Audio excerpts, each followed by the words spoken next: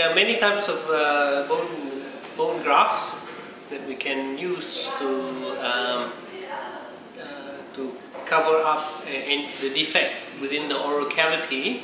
We can use the gold standard, of course, will be the patient's own bone. Okay, so the patient's own bone. Okay, the patient's own bone is the best because it has all the viable osteocytes and osteoblasts in them, and they will naturally rebuild immediately after placement of the bone.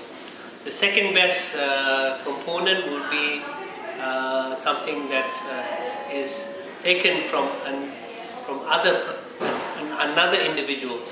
Okay, a bone that can be taken from cadaver, but however, that bone has some limitation in terms of quality and quantity.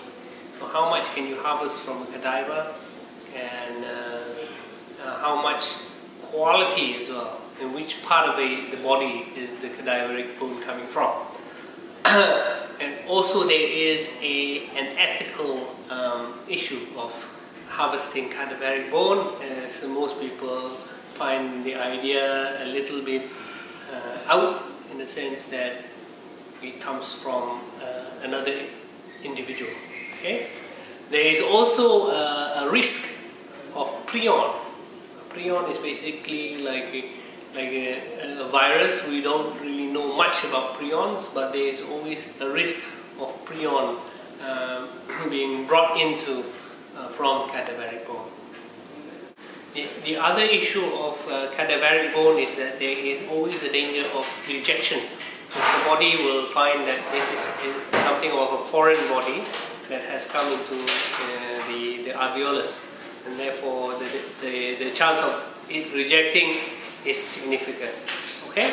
The second thing that we can look into is a bone that comes from another being. Yeah, we call this xenograft. Xenograft are basically bone that comes from another animal or another entity. Okay, so one of the ways of doing the most probably common bone that we harvest is the bovine bone, also some porcine bone as well, and both have had its popularity. It's very popular. In fact, today in the world today, the xenograft, the bovine and the porcine bone, is the bone of choice by many doctors in getting graft into the alveolus of the patient. Okay, but then again there is that ethical issues, such as people with belief of not having animal bones in their being, so they would not want to have that, both bovine and porcine. Okay, and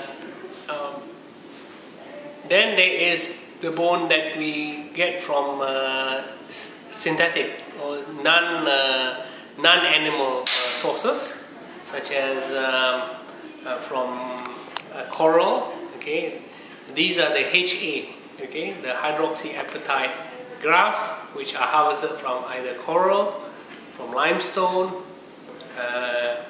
and a lot. Okay, so we can have hydroxyapatite being produced. The good thing about this is that the HA that we take out have no prions. They are not from animals, so they don't have the accessory protein that comes with these minerals. Okay, so in terms of rejection, I believe there is less rejection of the HA from both limestone and from coral.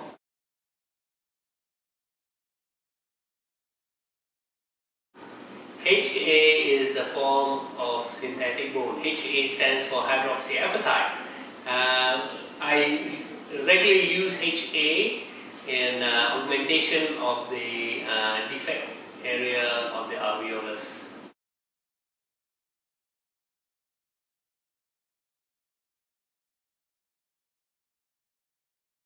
Alveolar bone grafts are indicated when you've taken out teeth and you want to preserve the width and the breadth of the socket. And it's also needed when you are placing implants, where you want to prop up the bone where there is an exposure of the surface of the implant.